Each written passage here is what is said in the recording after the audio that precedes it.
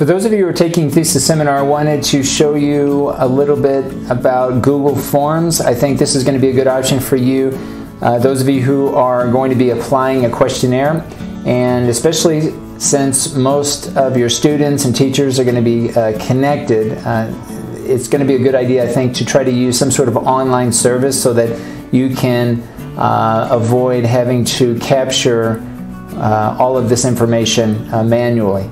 So if you think the context is one that your participants are going to have a connection to the internet, this is going to be one of your best options. There are other services out there, but I'll talk today about Google Forms. I think this is, again, very easy to set up, and I think will suit most of your needs. So once you go into your own Google Drive with your own account, your own Gmail account, I would go to More, Google Forms, and Template. And from here you can choose your own template, one that is visually appealing, one that you select. I think you can also modify some of these if you wish. But I have one set up already that I'm going to go ahead and open up.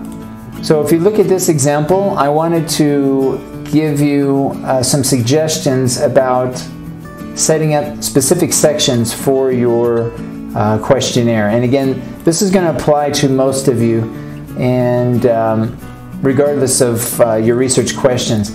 I would begin with an introduction section, and in this section I would introduce yourself and your study. This is going to be a very brief introduction, but you can say who you are. You're a student here at the university and you're doing a thesis, a research project.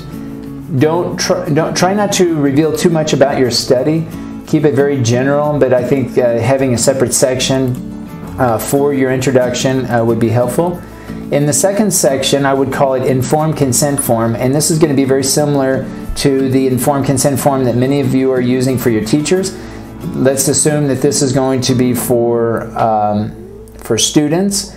You can copy and paste many of the parts of the Informed Consent Form from the samples that you've been provided and bring those into your online questionnaire.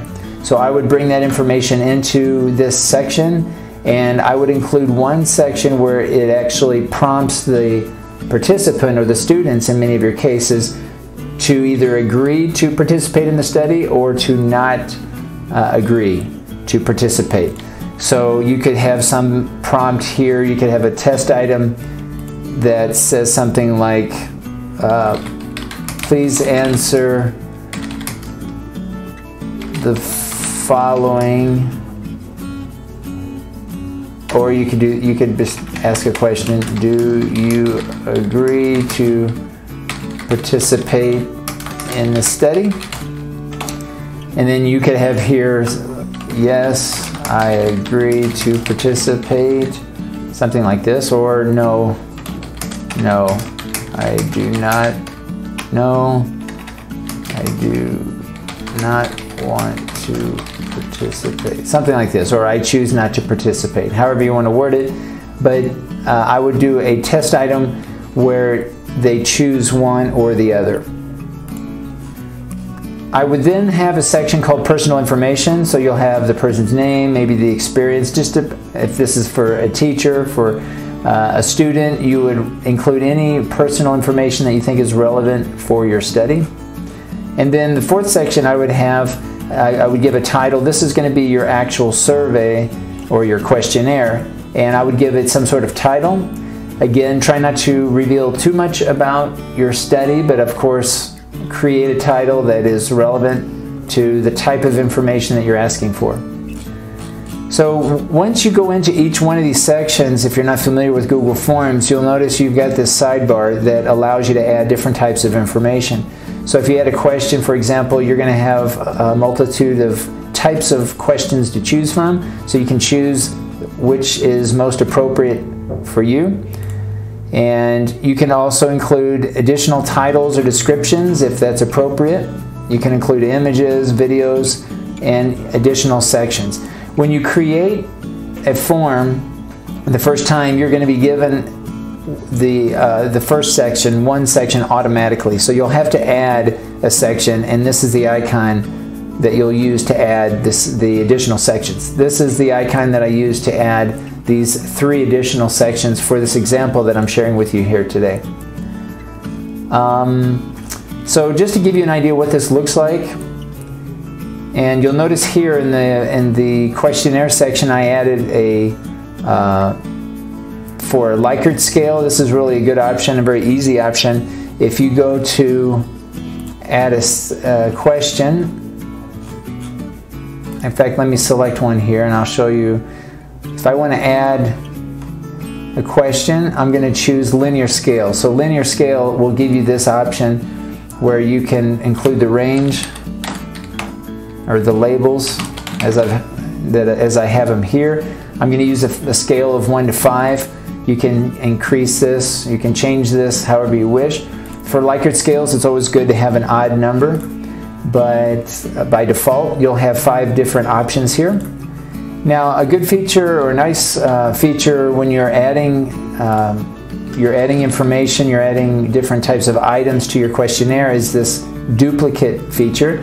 So here I just clicked on duplicate and it just copied it, and I can now change the question and everything else stays the same. So this makes it very quick and easy to add additional questions as you go along.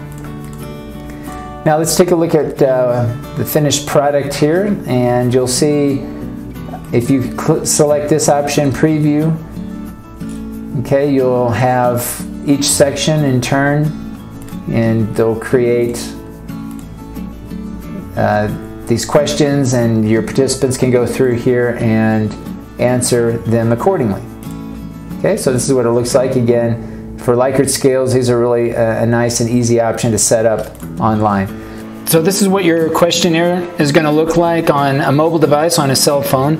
So they'll open it up on a browser. You'll provide the link beforehand, and you'll see here as we go through each of the sections, this is what it's going to look like, and they should be able to complete the questionnaire using their phone. So here, you know, I can put my name, right, and then I can go down and choose experience that I have and so on, right? So this is what it looks like again on a cell phone, and you can, as you see here, it's quite user-friendly, fairly straightforward for your participants to go ahead and fill out online. So try this out. If you want me to look at your questionnaires, I would recommend that you go into Google Forms, share the document with me using my Gmail account, my Gmail address, and I can then go in and leave comments and take a look at your work. Of course, if you have any questions, you can come by my office. We can look at it and discuss it as well.